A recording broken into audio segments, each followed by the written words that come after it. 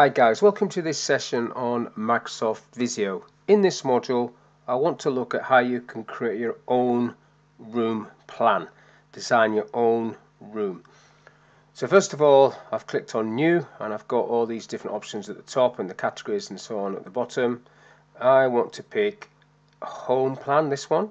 So it's not always there, it could be in one of these categories or it isn't in one of these categories, but I've got it there because I've recently been in it. So I'm just going to click on that one and then create.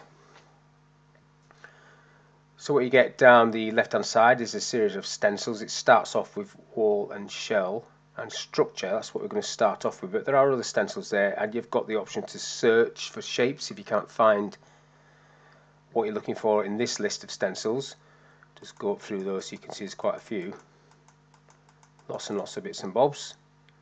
We'll use some of those but not all of them.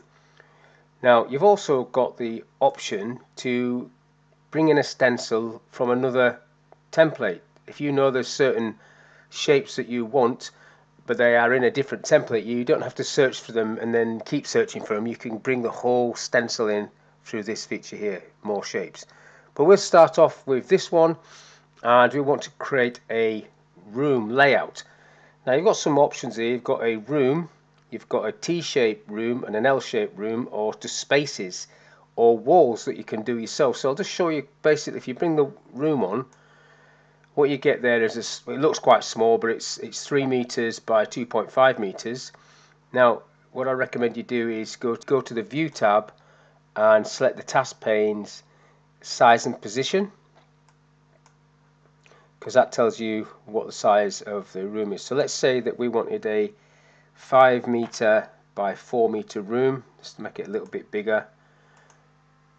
Obviously you'd have to measure your room accurately so you know what size it is. Now it's still quite small, so I need to zoom in on this so you can see it. So I'll just come make it a lot bigger and then just go back and find it.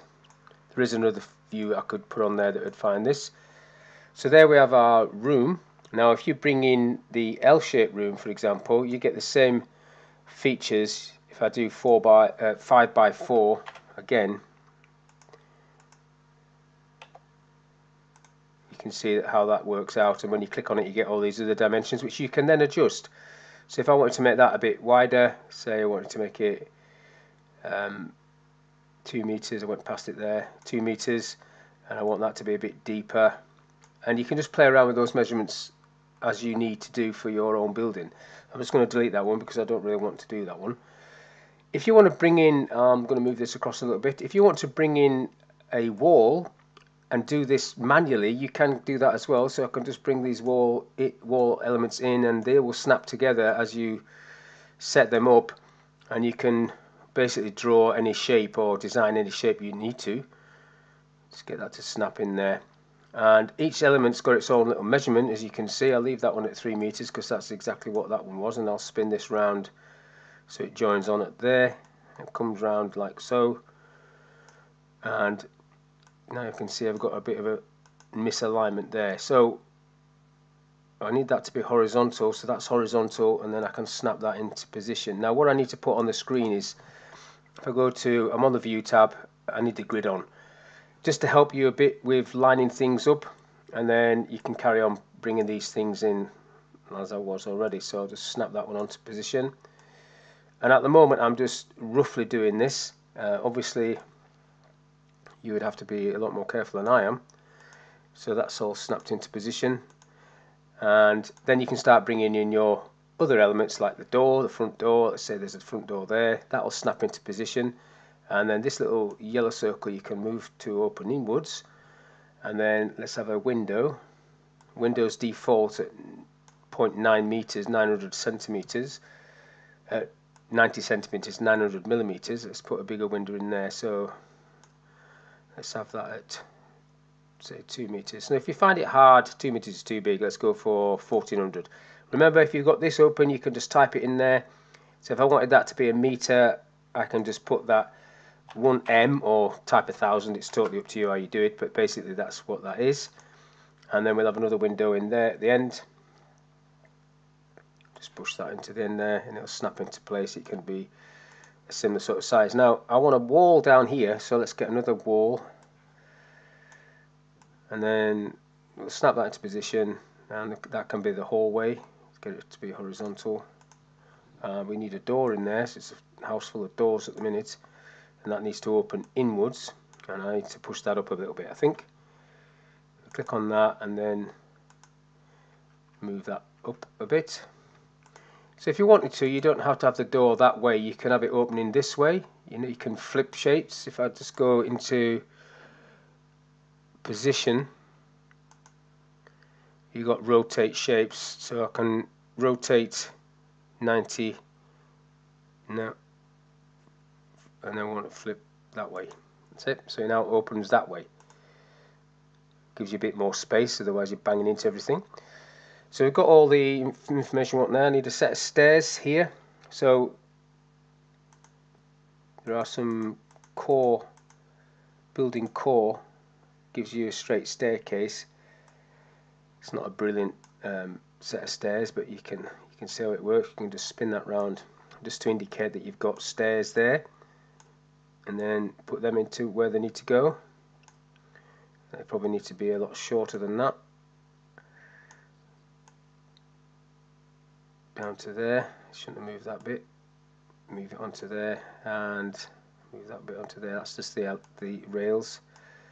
So the rails just need to sit on top.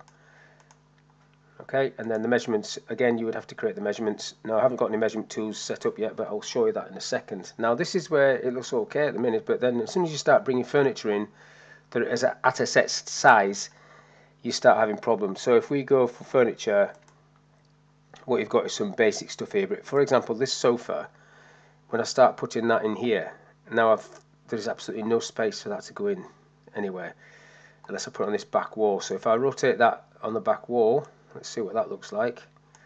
So that actually will fit there. So if I just stick that right in the corner, just inside a little bit, that'll do. Move it across, come forward a bit. Okay, so if this chair's out, you've got a bit of a problem there. There's not much of a gap.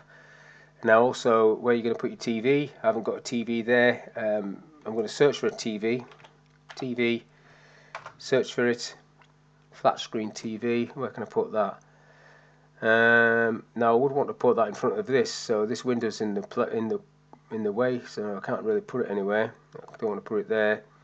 So what I'm going to do is going to put it on this wall, spin that round because it's back to front, and what I need to do now is put a settee there, maybe move this around, and then you can see how when you've got a set structure that it's very hard to position everything. So if I put that like that, the chair is against that wall and it's now looking at the TV, which is what you'd want, like so, and you're looking out the window. That's alright, and you wouldn't normally have that up there.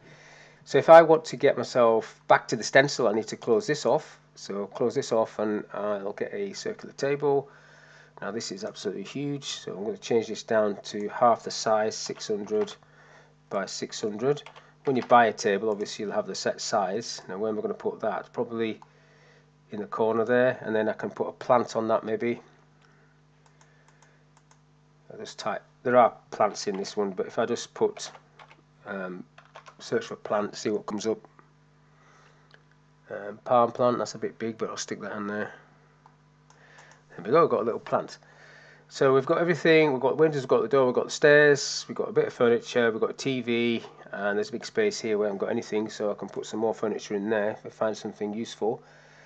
Another chair maybe, see how big that is, a recliner. Yeah, I'll put that there, and you can't really see the television from there, but it doesn't really matter. And then this space is just an empty space as well. Now what is always advisable to do is when you're positioning things like this is to create what's called a layer to lock it into position. For example, if I put electrical sockets and stuff like that in there, so if I put a sign for a switch, so there's an electrical switch there, and if I put a socket there, we've got a socket and a switch.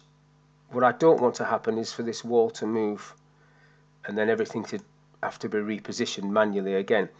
You might have more than one socket and one switch there. I'll just put another one over the other side, because normally you have a few, don't you? So that's electrical switches. So I'm going to highlight all of this, once I've highlighted it, I want to create a layer, so I'm going into layer and assign to layer. All these are layers. These shapes that I brought on are layers, but I want to create a new one. I'm just going to call it Sax. OK, and then OK to that, and then I want to go to layer properties, find Sax and lock it. So when I lock this, everything that's assigned to that, which is all these shapes, should not move. If I click OK to that, I can't actually click on any of these now. So you don't assign layers unless you're ready to assign a layer. You could have done it just for the walls and the windows and things like that. But now you can start bringing things on top of that, more things on top of that if you want. And these will not be part of that layer, but they are going to be in this building block, or in this room if you like so. And then that's not part of the layer, so I can still move that around. I can't move this around unless I go and unlock that layer through layer properties and move things about. So that's basically how you can create a room and add shapes to it. Now measurements, if I want to put measurements on it, you've got these options here. So I'm in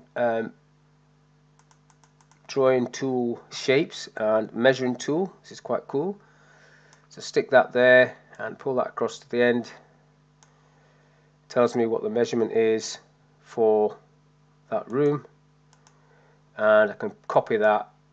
Just do Control D, which will copy it, or drag it again, and then I can position that at the top and on that one. So this will actually print off, because when you click on this, I can't click on it at the minute because I've actually clicked out of it and done a layer. But normally when you click on it, it does tell you the measurements. That doesn't print off, but this will print off. And obviously I've gone over a little bit here, but you can see how that works. If I do click on this again and do Control D, which is just duplicate, you can then position these wherever you want them to go, so people have got an idea of what the measurements are. Snap to grid, and you can actually type in the measurement that you want it to be in here, as you can with all these shapes. And then if I just do Control D again to get another one, going a bit mad here, you can stick one on the outside edge there, snap it to the grid, to the shape, and then you get the measurement there, and then another one for that bit there. Same thing you can do in the middle. You can do raw room space, shape space, you can put it in there. But I would just suggest you don't get too complicated with all this. It's just a rough design. A builder will come in with the proper planning tool, and this is you giving a builder an idea of what you're after. I did it when I got my garage converted, and I didn't do the measurements, which is a bit of a shame, because now I've got a gap in the door doesn't fit, so it's just an open space. But that, I didn't expect the builder to use my diagram exactly as it was, but he did. He copied the Visio diagram exactly and did the measurements that were on the Visio diagram. So consequently I didn't have enough space for a door frame, so I haven't got a door in the middle of the room. But it doesn't matter, it works okay. But that's all I wanted to show you in this little exercise. Hopefully that was of use. Thank you for your time, and I'll see you on the next one.